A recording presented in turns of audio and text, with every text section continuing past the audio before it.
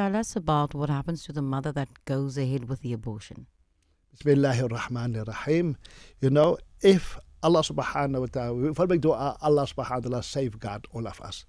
If she goes ahead with it, then she has to go answer the day of Qiyamah for when the child asks her, what did I sin to be aborted? What did I sin that I've been killed at this particular age? That is, but although in Islam there is times where it is permissible to have abortion, but it's fas'al ahla dhikr in kuntum la ta'lamun.